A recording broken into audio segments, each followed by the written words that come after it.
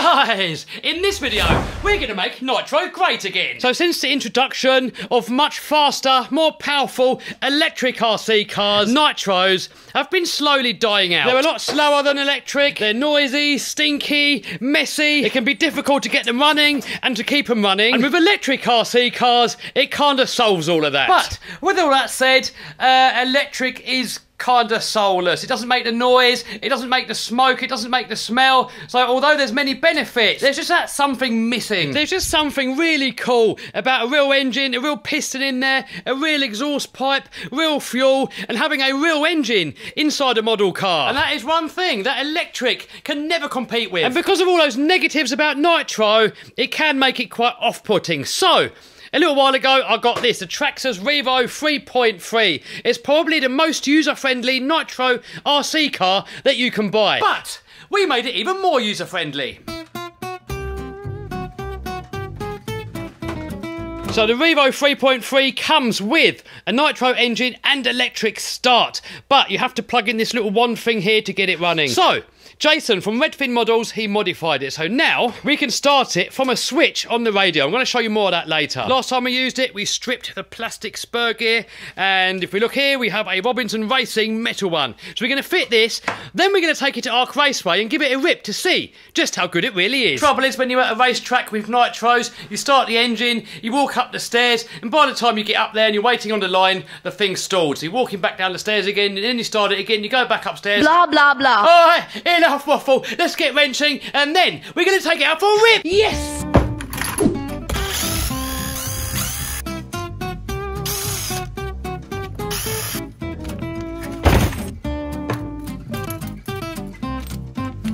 There's the Traxxas slipper clutch, and as you can see, there's not much there. We go over to the Robinson Racing one, we've got a much bigger one and a lot more beefy one. Also, the spur gear is made out of metal, so that probably goes on there, and that probably goes on there, back in there.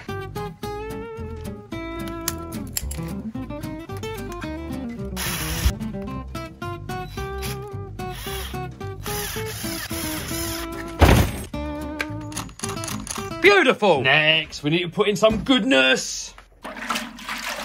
So before we go to Arc Raceway, let's give it a little rip around here first and make sure that it all works like it's supposed to. What should happen is we flick this switch and it will start.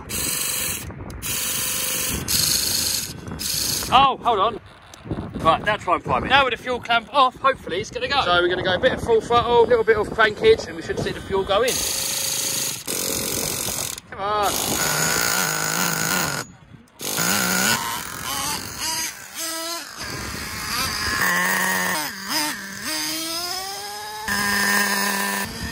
So Billy's been saying that we can tune it. Now, no. Go on. No, too cold. None of us know how to tune it. We're going to have to get Mick Craddock in the house so he can do it. Do that. There you go. Too rich, too lean. I haven't got a bloody clue. Oh, right. We have Mick Craddock in the house, and we're going to get this car running, hopefully, perfectly. He just tuned that one in a different video, and now that is running spot on. Hopefully, we can do the same with this one.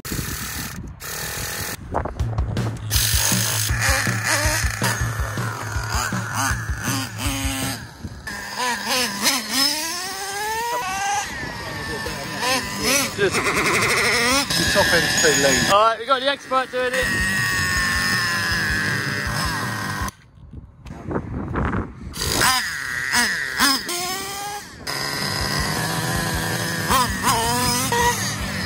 It's only 10 times better than it was though.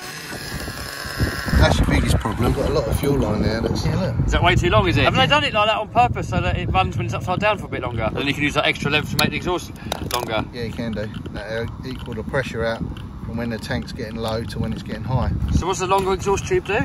It equalises the pressure out, because as your tank goes down, you've got this airspace to fill up. So when it's up full, you get full high pressure, and it gets lower. You've got more airspace in here, but you want to equal it out so that you've got a little bit less pressure when the fuel tank's high.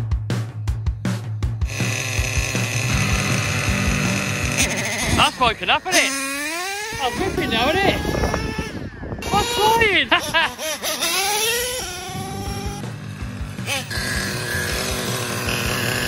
Is up to temperature. Oh, beautiful! Oh, tumble wumble. All right, body on, here we go.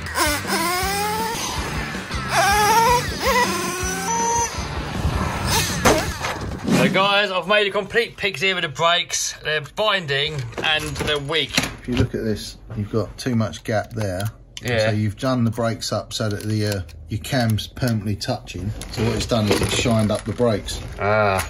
It's like polished them. So what you've got to do is you've got to adjust these back up so you get the leverage on the cam, and then adjust this so that when your brake's off, all the disc brakes are nice and loose. Yes. And it's not touching the pads at all. So how much gap's it supposed to be on there when it's loose? I would only go for about 0.5 millimetre. Then you can adjust your end rate on your servo. Go in there. Yeah, I'll leave it up to the governor. Tighten this up really to get more brakes.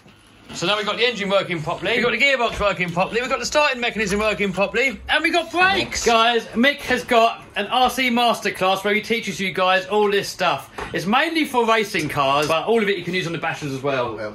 So I've linked to that if you want to know more down below. Here we are at Arc Raceway. We got Dave in the house with the X-Max. We got the Knobbers in the house with a Nitro. What are you doing, mate? Do you need Mick Craddock to tune it for you? Yeah. Off you go. Well, I don't know how to tune it. Pull that and it should go. That's it. Keep tugging away at that, mate. He's off again. You need to get Mick Craddock's RC Masterclass and you know how to tune it, wouldn't you? This is the place that I wanted this Nitro for. There's nothing worse. You start it up, you put it on the track, then you walk all the way up there, then it's stalled. Then you've got to come all the way back down again, restart it, up again, and it's stalled. But now we got electric start. Here we go.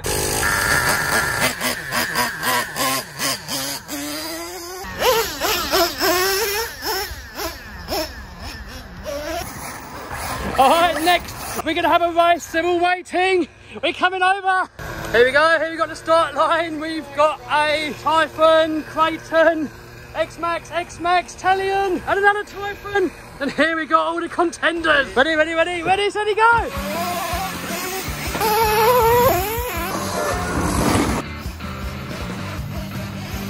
Oh no. Tumble, wumble. We're gonna win! Look! Look! Now we are in first! And we cross the line and win! Yes!